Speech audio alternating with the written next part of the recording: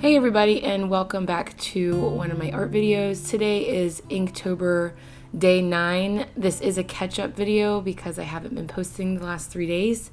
I will have day 10, 11, and 12 all in one video for you, along with the topic of what does playing catch-up mean and how that used to make me feel like even just a year ago. But today I just want to talk about the drawing with you guys and her costume. So today I wanted to draw something that was steampunk theme without it being a very literal steampunk type of outfit. So I went ahead and drew a mad scientist, and she has her guinea pig with her in her candy bag. But the guinea pig is not there for experimentation, only to test out the candy that she receives.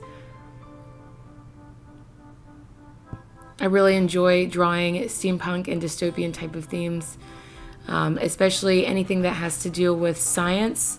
So I really wanted to work with that today and have an animal incorporated in the drawing in some way. And I really debated going back and forth between something up close and something more like a full illustrated picture. I also wanted to focus on shadow placement for this drawing. What I was actually watching was Cynic, I believe is how you pronounce his channel name. I will link it down below.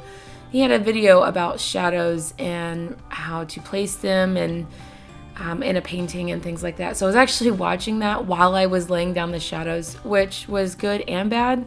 I have studied how to put down shadows already, but adding that new information, or at least more information, on top of what I was doing while I was doing it instead of learning that beforehand was kind of a mess. And my shadow, like when I was laying down my inks, it actually took me a lot longer than what I'm used to because I was focusing on what he was saying while trying to apply that in my drawing at the same time. So the inking of this drawing isn't exactly what I normally would do, but I'm glad that it's different because a couple of parts I wasn't going to ink that way, but I did try it, like around her bag strap, where her bag strap and her apron, like the top of her science apron, kind of are together there where her shirt is. It's a lot darker than I intended, and that was just based on the advice that, well, how I interpreted his advice from his video. I think what really helped in the end with the shadows and laying them down was the background that I had put down. I really didn't have any real intention of putting anything this full, I guess, behind her. I was just gonna put like a creepy dead tree, but I decided to kind of do this, almost feels like a big fire or at least a big leaf pile behind her. And I really wanted to incorporate a lot more orange than I was able to incorporate in the character. But overall, I am excited about this piece, and I really do. This one is definitely one of my favorites. I think this one and day 4 so far are my favorite ones.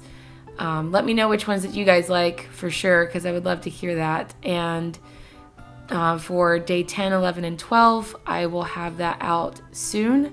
And I will probably end up doing 2 or 3 more Inktober videos where it'll be multiple illustrations in one video. I kind of just feel like the Inktober videos for you guys might be getting a little redundant, and I don't want you to get bored.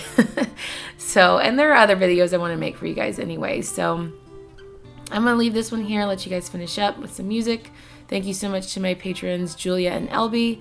If you're interested in becoming a patron, you can get yourself an original sketch or be part of the Sticker of the Month Club, and you can have your name shouted out at the end of my videos. Thank you guys so much for watching, and I will see you in the next video.